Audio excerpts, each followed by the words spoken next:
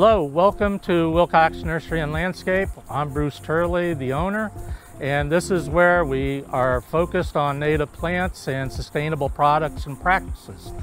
We're going to be talking about native plants and identifying and getting you familiar with some of our native plants. We're going to do a segment where we do some points of interest around the nursery and talk about some of the plant displays that you can see plants grown out. So the question always arises is, what is a native plant?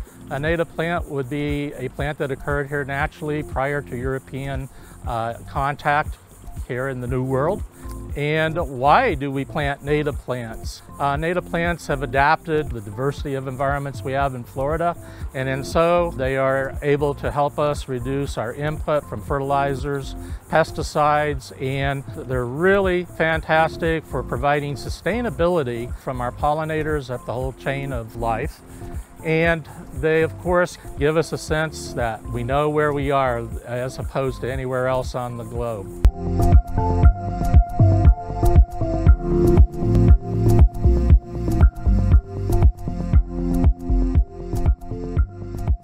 In this area, we have our Kunti, our native Kunti, which is a prehistoric plant. It's in the cycad family, a very unique plant. It's the only place in the world where this particular species occurs. Many of the cycads worldwide are in quite a bit of conservation stress, and Kunti in Florida was actually heavily exploited for use for making starch from the root. And so a lot of it has been depleted in the wild, but fortunately it's a super popular and super easy landscape plant.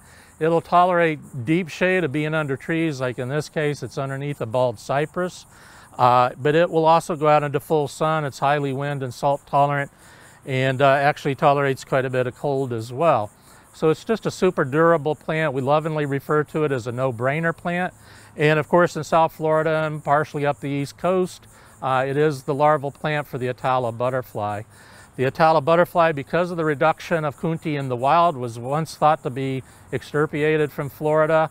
But I think because of the plants being used so readily in landscapes that we're seeing the major restoration of that population.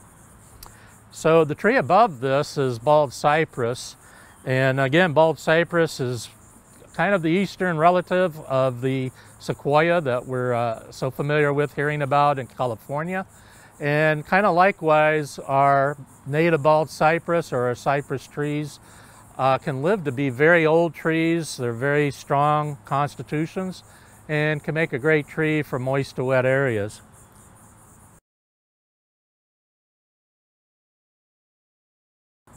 In this area with this bench, we see a ground cover growing underneath the bench.